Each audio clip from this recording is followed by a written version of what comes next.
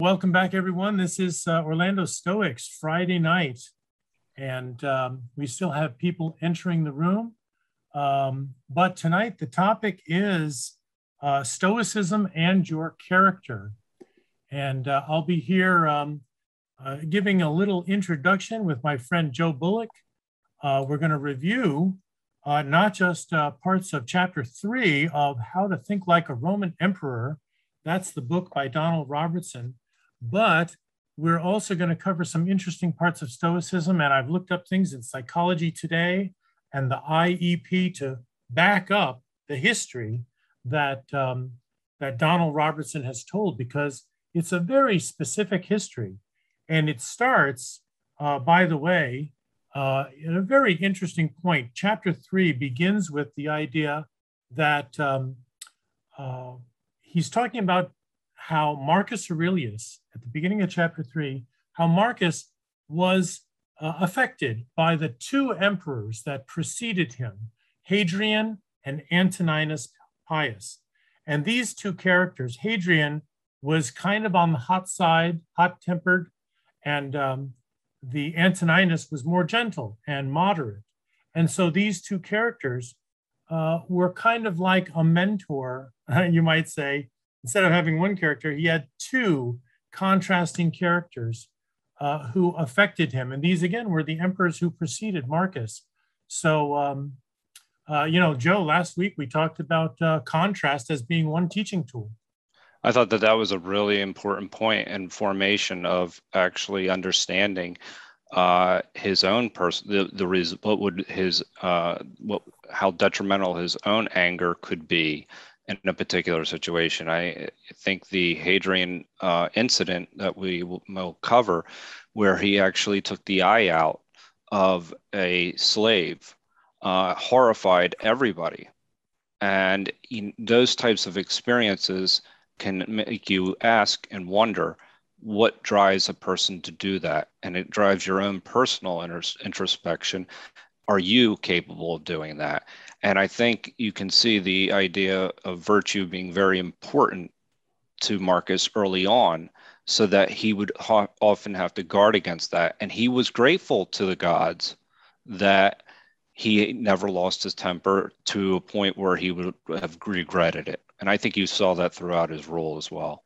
So, now, in addition to this contrast of Hadrian and Antoninus, the two different characters, just last week we had really good luck with a different kind of metaphor. We were talking about Stoicism and Star Trek. And one of the articles we reviewed had a very intriguing idea, which was the idea that Kirk, Spock, and McCoy in the original series could have been Gene Roddenberry taking one character and splitting it into three people. Now, this is very intriguing because Spock is the logical one, McCoy is the emotional one, and Kirk, of course, as the leader, has to kind of bring it all together. So this is, this example of Hadrian and Antoninus is like a looking without ourselves, and the Kirk, Spock, and McCoy is like looking within.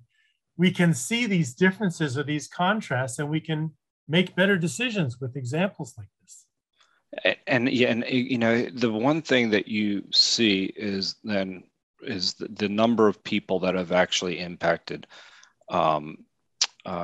Marcus's life, and his ability to take the qualities of those individuals, to see what they were providing him, his tutors specifically. And we'll see the impact that Rusticus had on him, which was a tutor that was, essentially teaching him virtue, the importance of virtue, and having a philosophy of life, and was introducing him to Stoicism. And you start to see how, Marcus actually gravitated towards this virtue, but he was also being trained in other things, in metaphysics, and being trained in science and math and things along those lines. And that he actually gravitated more towards the virtue teachings, because he realized how important that was to having a tranquil mind. And that kind of came out in this chapter for me. Yeah, I like the point that Donald Robertson made about how Rusticus taught Marcus Aurelius about reconciling with other people, you know, after an argument or after conflict, the importance of reconciling with them.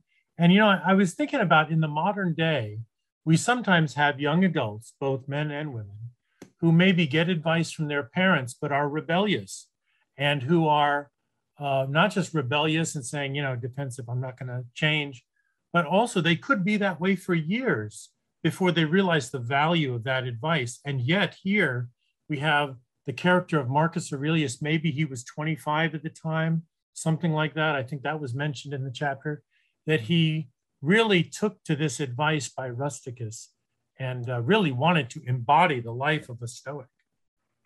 Absolutely. And that actually, you know, essentially, he even had the line that jumped out at me is that he, even more than being a Roman emperor, wanted to be a philosopher and somebody that led a more contemplative life. And you know, this comes back to he just started to realize the importance of knowing himself. And you see that come through in the rest of the chapter. With his physician, Galen was a really important influence as well. That he spoke about the importance of self-knowledge in addition to his own personal health. And I think Marcus recognized the importance of balancing his mental health as well as his physical health and the relationship between those two. Well, that's a great point. Let's talk a little bit more about Galen.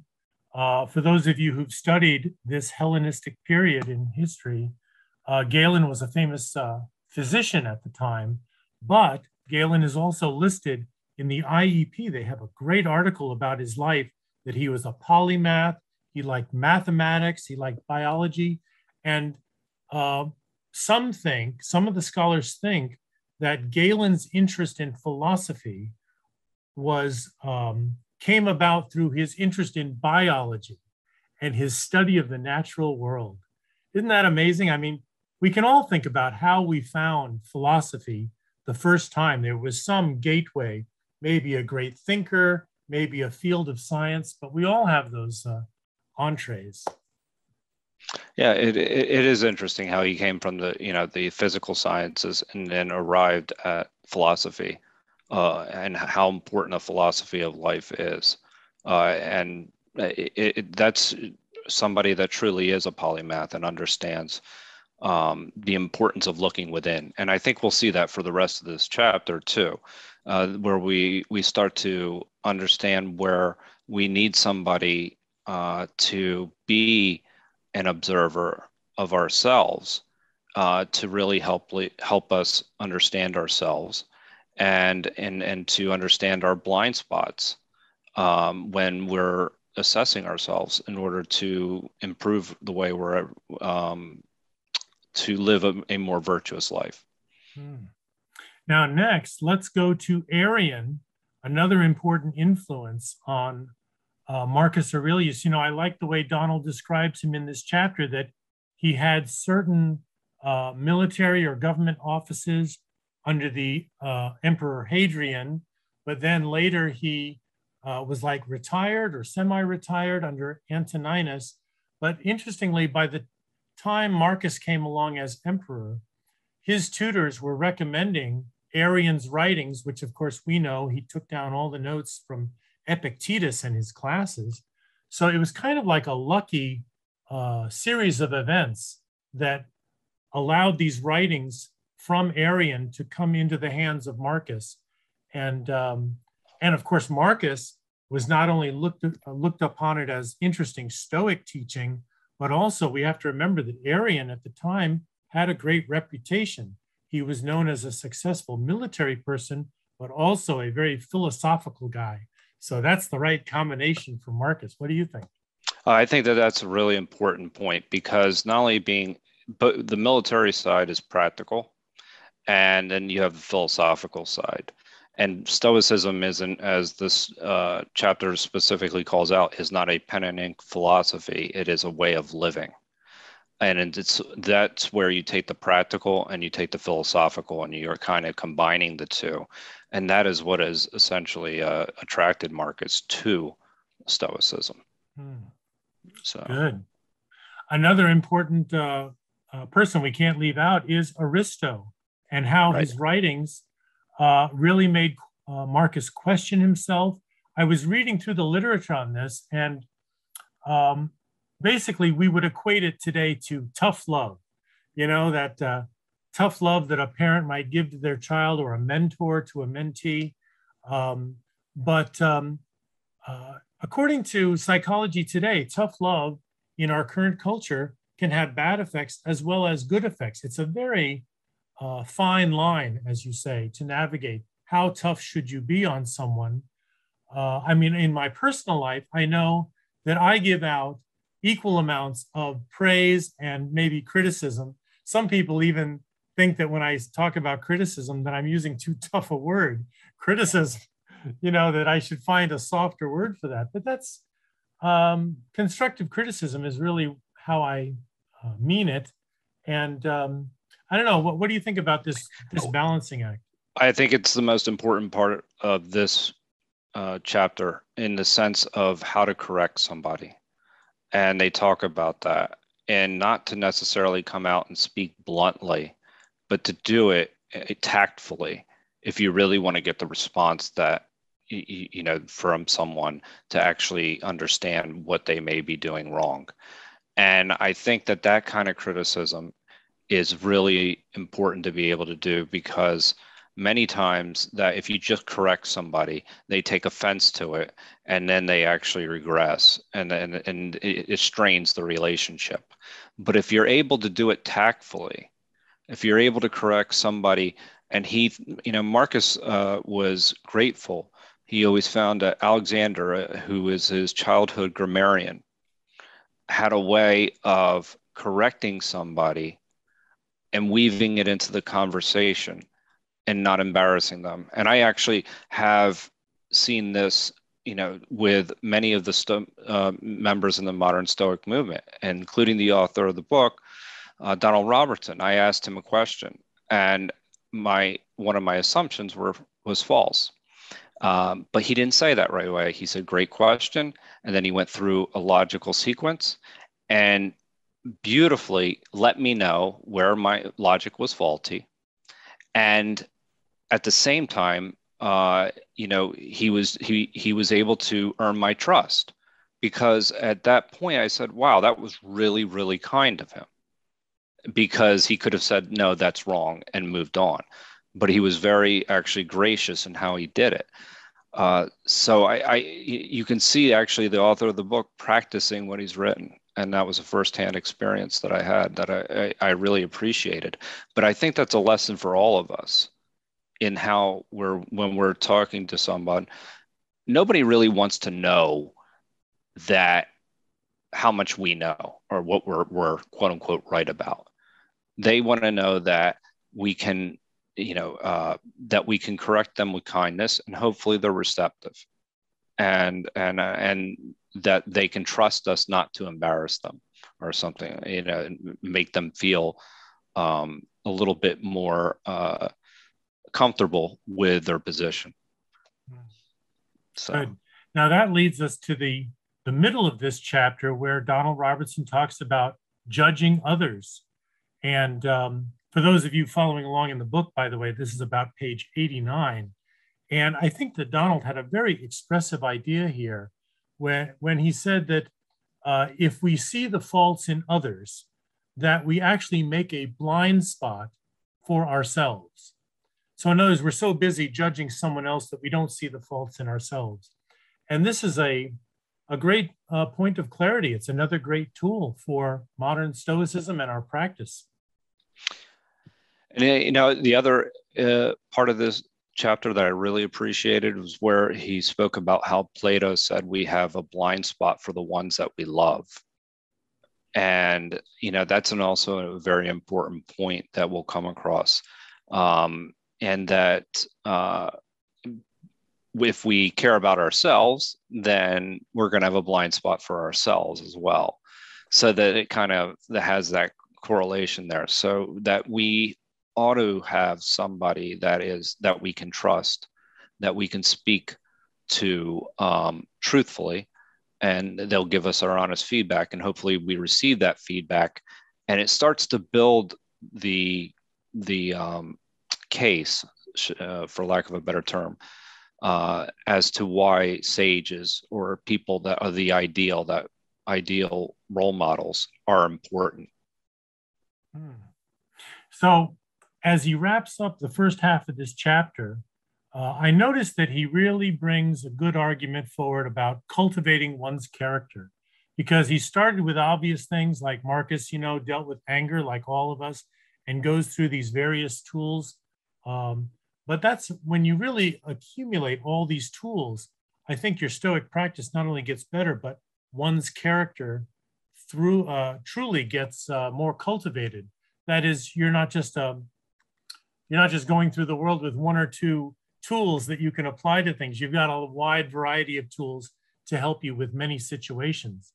And that's what other philosophers talk about, is that we should seek to cultivate our character. Some of the existentialists did that in the 50s and the 60s.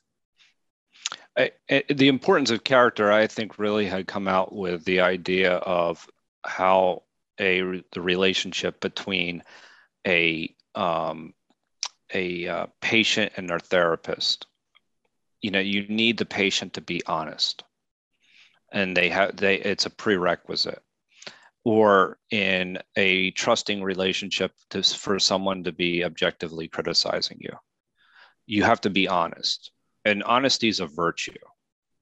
So that these virtues are actually critical to getting the feedback that you need to make yourself better. So that pursuit of virtue, in that case, being honest, justice, if you will, is actually critical to your own well-being. And it kind of shows how the virtues are for our own benefit and end up in our own result in our own happiness, which is why that pursuit of virtue actually is something that is why Stoics pursue virtue over pursuing happiness. Because if you were to pursue happiness, then maybe you wouldn't necessarily have that equation that I just laid out. Right. Recently we've also been talking about the benefits of simple language, or speaking simply. And there's the center of the chapter also here Donald mentions that Sextus was another influence on Marcus about speaking frankly and helping others. This could be why Marcus's meditations, this diary to himself, maybe that's why it's so popular today, because it has that kind of a simplicity of language and, of course, the introspective qualities. Maybe that's why it's so readable today. It's so readable and so applicable. And I think in the sense that it's something that's practical, because when you start to, and that's where the sophists were more important, more focused on the idea of sounding eloquent than actually focused on virtue or their behavior themselves. So I think that was, speaking simply makes this a practical philosophy of life, which is really what attracted me to Stoicism. Well, very good. We've added a lot of people to the room. We're going to go to the discussion next. But I do want to invite people who are watching us on YouTube that we'll be back next week with the other half of Chapter 3. There's a lot of other interesting things to learn from here. And again, this is the book, How to Think Like a Roman Emperor by Donald Robertson. So see you again next time. Subscribe to this channel to hear about new videos. Follow us on social media for more info. Visit StoicDan.com.